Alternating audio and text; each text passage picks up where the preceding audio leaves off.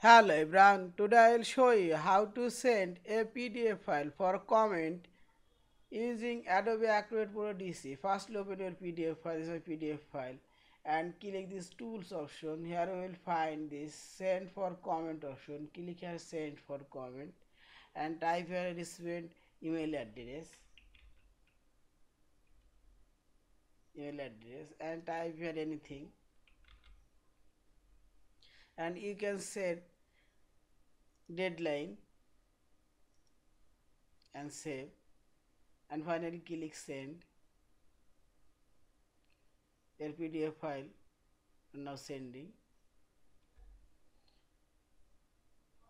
File already shared and sharing. This is this PDF file honor and send for this email. This file already shared.